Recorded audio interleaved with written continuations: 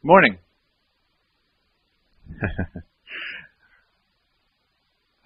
So, in much the same way that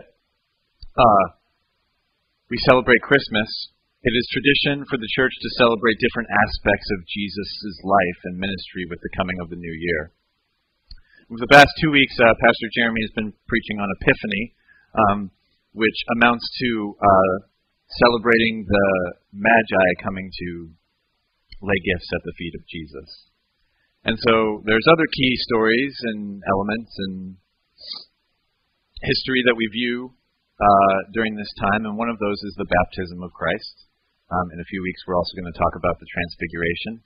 But today we are going to look at the baptism of Christ, and I thought that I would do something slightly different from what I normally do. And so I sort of compiled the accounts of Christ's baptism into one sermon. So if it seems a little bit daunting, it's not actually as much scripture as you think, but very uniquely all four of the Gospels give the account because it is, one of the most significant pinpoints because it's the beginning of Jesus' ministry. And so we're going to be jumping around from all four Gospels this morning. And I find that fitting because I think that helps us understand exactly what's happening when we view the baptism of Christ. So we're going to start in Mark 1.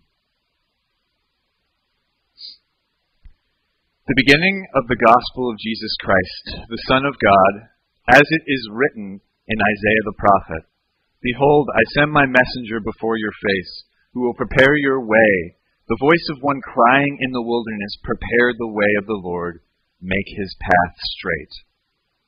Mark introduces his gospel by quoting from a scripture reading, we didn't read this morning, but from the book of Isaiah, which is significant, meaning that the events that are about to take place are not entirely unforeseen. They've been predicted by the prophets in the Old Testament.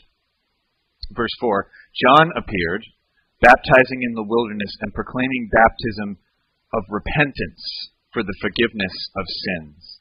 Now, this is one of the important ideas that we face this morning, so I want you to keep the idea of the repentance for the forgiveness of sins in mind as we continue. Repent, turn, confess your sins in word and deed, and receive forgiveness. Notably, people respond in a big way to this. In verse 5, "And all the country of Judea and all Jerusalem were going out to him, and were being baptized in him, the river Jordan, and confessing their sins." All the country of Judea and all of Jerusalem were going to him.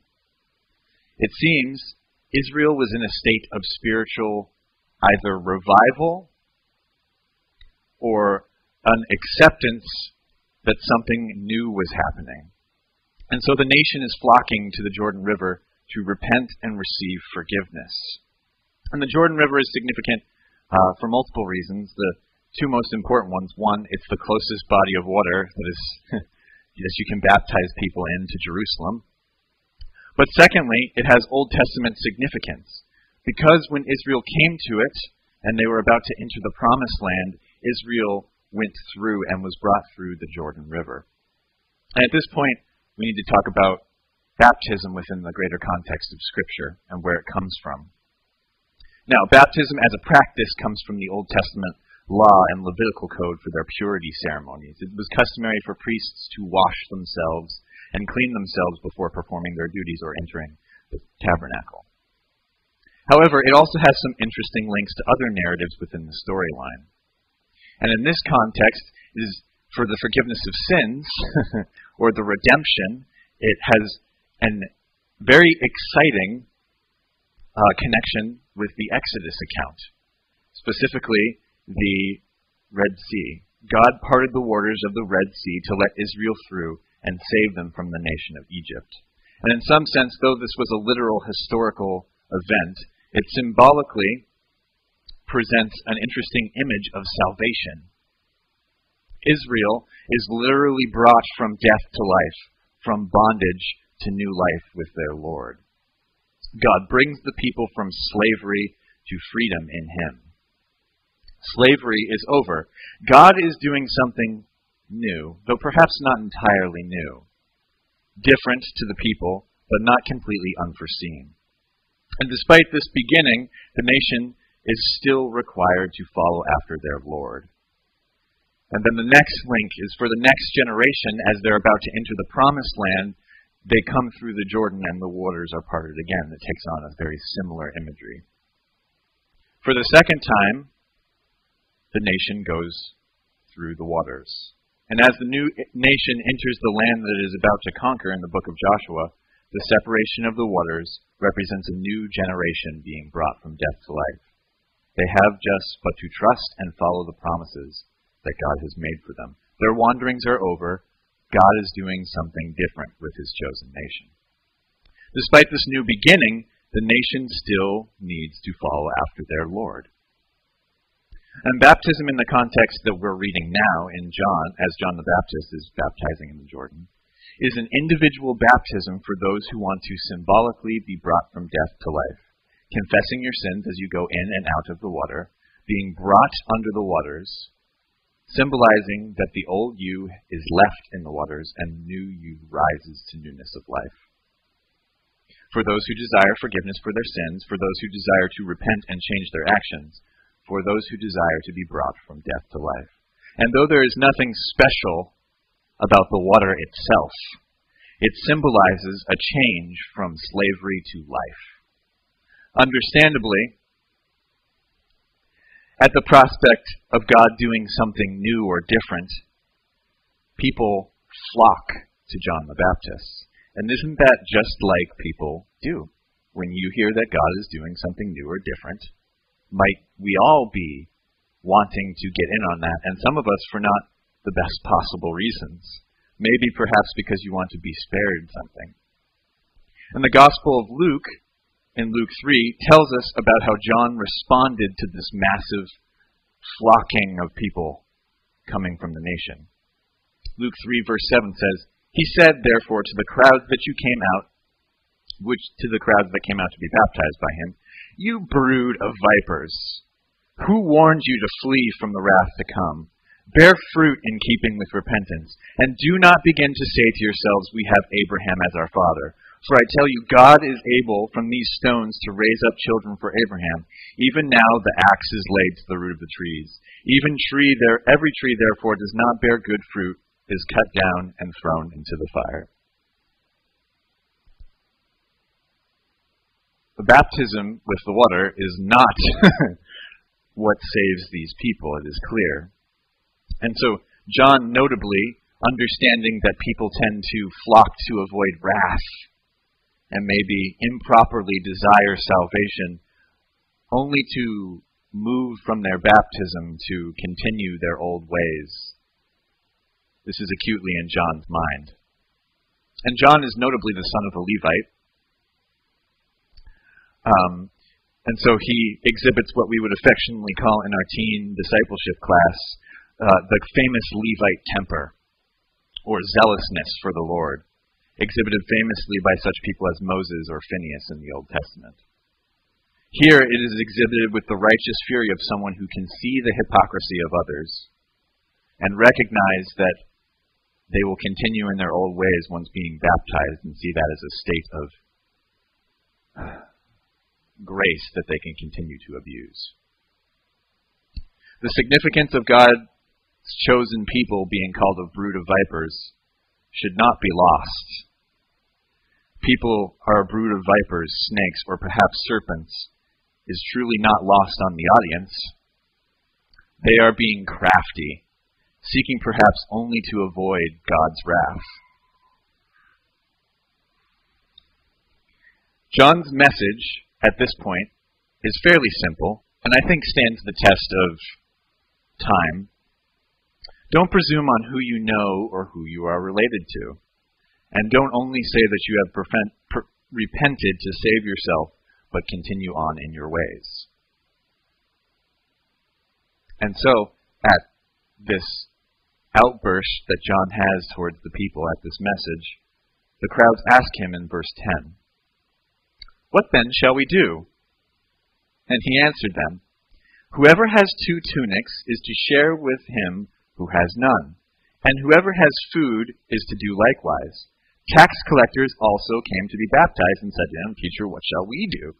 And he said to them, Collect no more than you are authorized to do.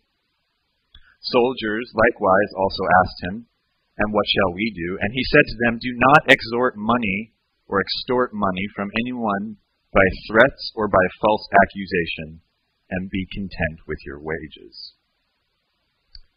Significantly, the gathering includes the common man, the tax collector, and the pagan soldier.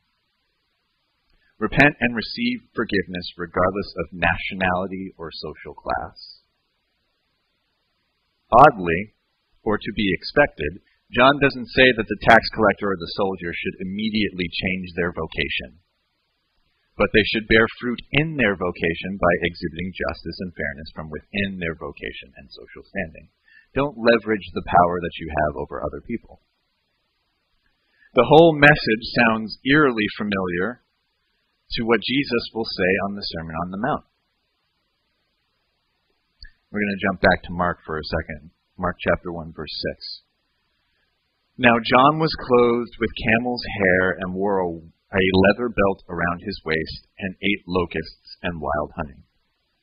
The sentiment keys us in that this is reminiscent of the prophets who have come before John the Baptist, such as Elijah or Ezekiel, or any of the Old Testament prophets who lived in the wilderness and called out to Jerusalem for repentance. And finally, we arrive at the heart of the sermon this morning. So please turn to John chapter 1, verses 19. And this is the testimony of John. When the Jews sent priests and Levites from Jerusalem to ask him, Who are you? He confessed and did not deny, but confessed, I am not the Christ. And he asked them, What then? Are you Elijah? He said, I am not. Are you the prophet? And he answered, No. So they said to him, Who are you? We need to give an answer to those who sent us. What do you say about yourself? He said, I am the voice of one crying out in the wilderness, Make straight the way of the Lord. As the prophet Isaiah said, now they had been sent by the Pharisees. The priests come out to ask, under the authority of the Pharisees, On whose authority do you baptize people for the forgiveness of sins? You see, in both instances, well, really in all instances, in the Old Testament with the Red Sea and the Jordan, or the purification, it was all done under the authority of a Levite who was under the authority of God himself. First, out of Egypt through Moses under the authority and instruction of the Lord, and then through Joshua and the Levites via the presence of the Lord in the ark for the crossing of the Jordan. So who is John that he gets to do this? Well, he's the voice of the Lord, and the crying out from the wilderness makes straight the way of the Lord. He's also a Levite. So their question is simple. Are you the Christ or the one promised? And John's words betray that he knows full well the Scripture and his role to play in Christ's life. Surely his parents knew when the angel prophesied and have instructed him about his role to play. John chapter 1, verses 25. They asked him, Then why are you baptizing if you are neither the Christ nor Elijah nor the prophet? John answered them, I baptize with water, but among you stands one you do not know, even he who comes after me, the strap of whose sandals I am not worthy to untie. These things took place in Bethany across the Jordan, where John was baptizing. I am not he, but I prepare the way for him. As if the priests wouldn't have known what simply quoting from the passage of Isaiah was. They're looking to hear what John has to say about himself. And John, having already told them who he is, simply describes what his role is to be. John's purpose is clear. He will be the prophet, the priest who will anoint the Christ, the King of Israel, through the waters of baptism. John's role is to proclaim Christ. Matthew chapter 3. Then Jesus came from Galilee to the Jordan to John to be baptized by him. John would have prevented him, saying, "I need to be baptized by you, and you do come to me?" But Jesus answered him, "Let it be so now, for thus it is fitting for us to fulfill all righteousness." Then he consented. And when Jesus was baptized, immediately he went up from the water, and behold, the heavens were opened to him, and he saw the Spirit of God descending like a dove and coming to rest on him. And behold, a voice from heaven said, "This is my beloved Son, with whom I am well pleased." In this we see the presence of each member of the Trinity, Father, Son, and Spirit. Each member of the Trinity and John is there to bear witness at the start of Jesus' ministry. And just like in the Old Testament, under the word of a Levite, under the authority of the Lord, God starts something different, but not new. But something not entirely unforeseen. John understandably knows that his job is to proclaim Christ. He knows about Scripture, but evidently he could never have possibly imagined that he would be the one to baptize Christ, or that Christ would even need to be baptized. Matthew states earlier in this account, in chapter 3, verse 6, that those who were being baptized confessed their sins in the water as they went and as they came out of the water. However, Christ immediately leaves the water upon his baptism. Christ has no sins to confess. This raises the question, why does Jesus need to be baptized to fulfill all righteousness? Remember two things. Baptism is a symbolic moving from death to life, symbolically cleansing your old life from your new life. The old has gone, the new has come. The old you symbolically dies in the water, and the new you rises from the water symbolically, stepping into the new thing that God is doing. Jesus' baptism, since he has no sins or to leave behind in the waters, marks the start of his ministry. And just like Israel and Egypt and entering the Promised Land, God is doing something different in Christ. There's a new thing happening. So why would Jesus need to do this if he was sinless, blameless? He has no sins cleansing. Every act in the life of Christ atones for our sins, and the baptism is no different. Christ sets the example for us and how we ought to live. As Christ goes into the waters, we today go into the waters. We identify with Christ in that way. We recognize that God is doing something new in our lives. And so because of this, we are baptized and symbolically leave our old life behind us and step into the new life, into the body of Christ. John will say in chapter 1, the next day when John saw Jesus coming toward him, he said, "Behold the Lamb of God who takes away the sins of the world. This is he of whom I said, after he comes a man who ranks before me, because he was before me. I myself did not know him, but for this purpose I came, baptizing, that he might be revealed to Israel."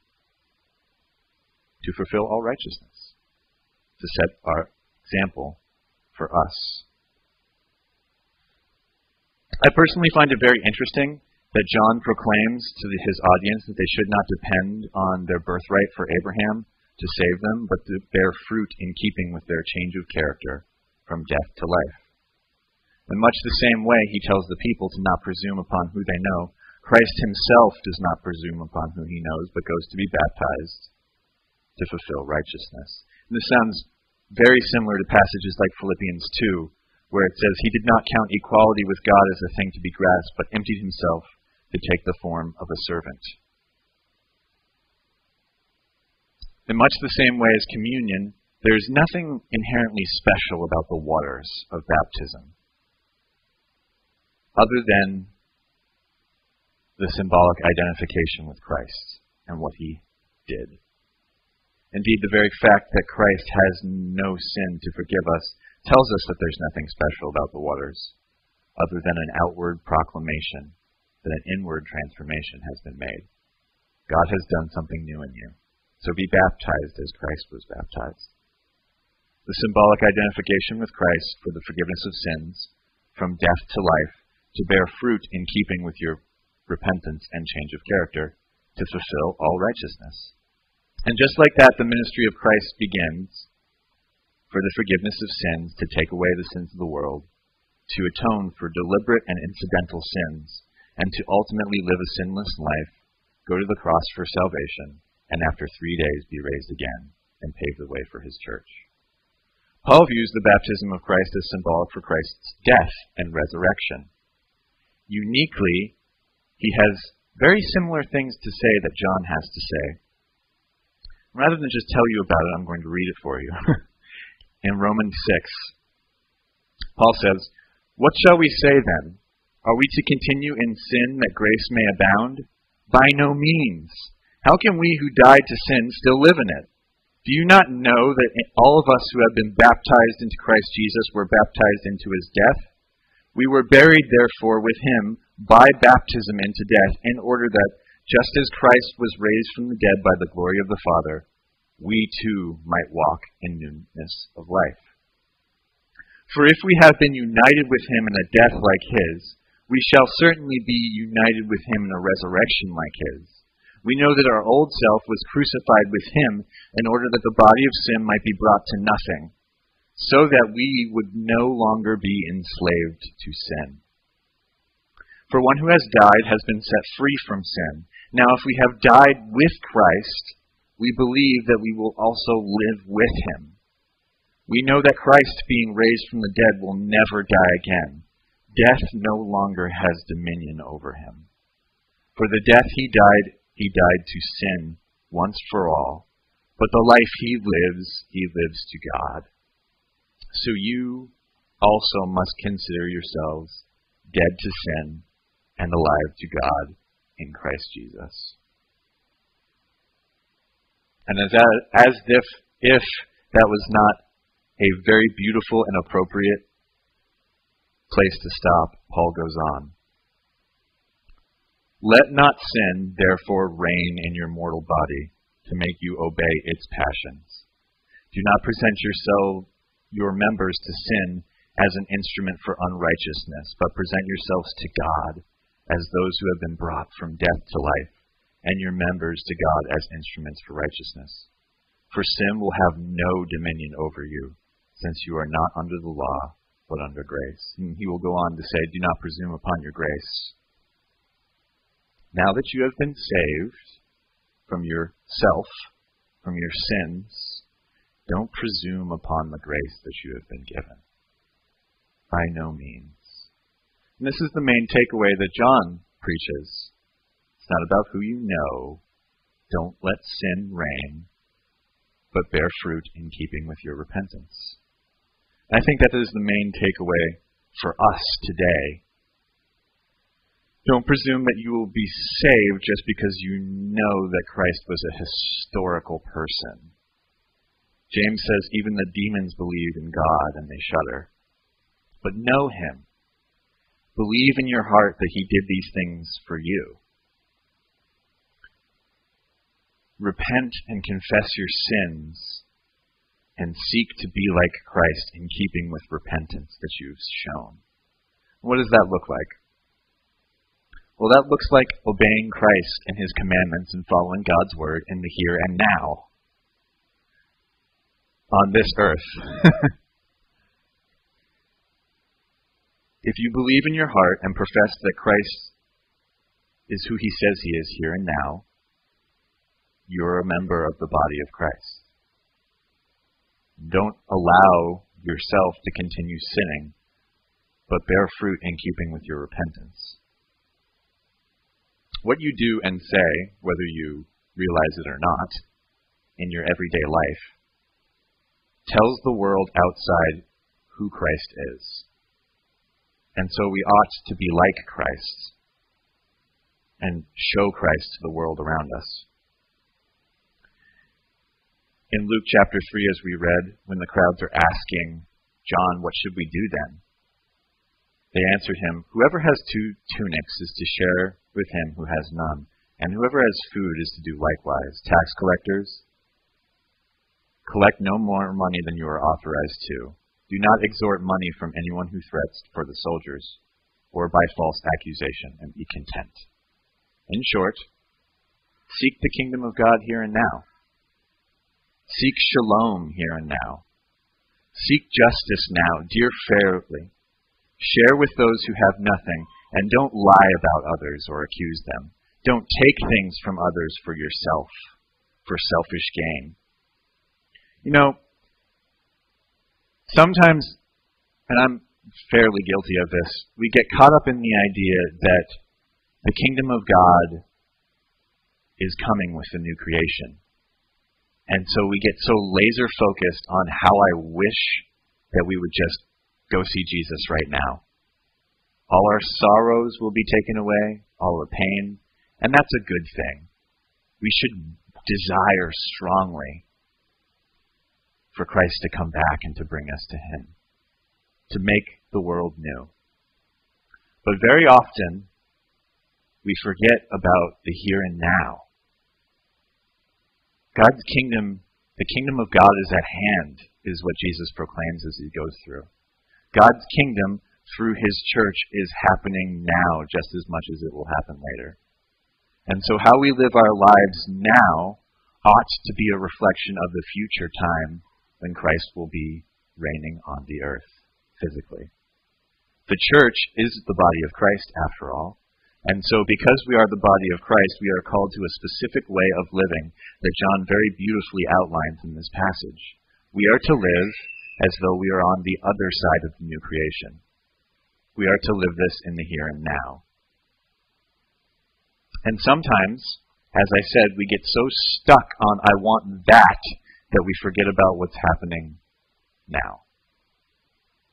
To live as Christ, seeking the kingdom of God in our everyday lives. So don't pretend that we became believers, repented, and got baptized just so that we could occupy a seat and wait for Jesus to come back.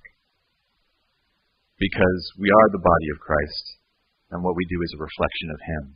So we ought to live as though we are already with Christ, because we are. So bear fruit in keeping with repentance, read the Word of God, follow His teachings and instructions, because the kingdom of God is at hand now. Live as though we are already part of the new creation. Will you pray with me?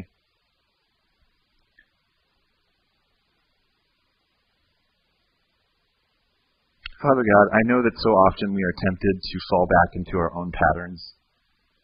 Christ has set a very clear example for us in how we ought to live our lives, and because we're sinful and we carry around this nature, we long for a time when that's gone and we can just be with you, Father, completely, where you will reign earthly and bodily and physically, Father. But you have called us to a specific plan now. You have called us to do battle and fight against our desires and our sinful intentions, Father. To, at any cost, live a life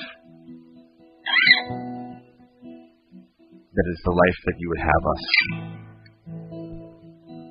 God, I pray that as we go from here today, you would continue to grow us closer to you, to let us know that we don't have to have all the answers. We are just to seek you and your kingdom in the here and now, and to reflect you, to continue to grow in our knowledge of your word, Father, and to love you with all that we are, so that we might love others around us with the same love that you loved us. And so ultimately, Father, we thank you for your character, your kindness, and for the forgiveness of sins, Father, and for the opportunity that you have given us to live out everything that you have commanded us to live out for you, Father, and for your body, and for the betterment of the world around us, Father, in the here and now. I ask that you would continue to grow us closer to you. In your Son's name, amen.